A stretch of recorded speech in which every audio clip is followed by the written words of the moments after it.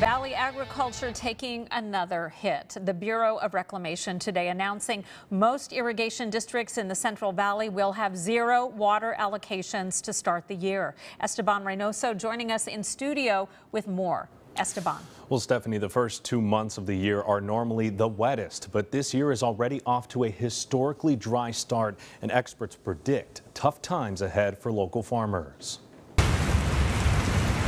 Tuesday's rainfall not enough to make a dent in California's drought. I think we can all agree that this will be a difficult year unless we receive substantial rainfall in the coming months. The Central Valley Project dictates where federal water goes, and they say this year farmers in the Westlands Water District will not receive any water and must rely on groundwater or other sources. Thus far, January and February, which are two of our wettest months, have been the driest on record. Kristen White of the Bureau of Reclamation says these past 2 months broke the record set back in 2013 for lowest precipitation.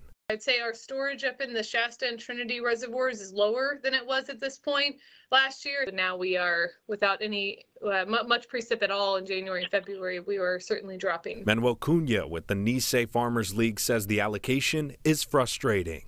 That's really disappointing because those are the people, these are the communities, the 47 different towns in this valley that do all of the agricultural work. So when you don't have that allocation, the impact is huge. Local farmer Joe Del Bosque says if things don't change soon, he'll need to find an alternative. When we don't have an adequate water supply, we cut back our crops. You know, we're going to have to cut back somewhere.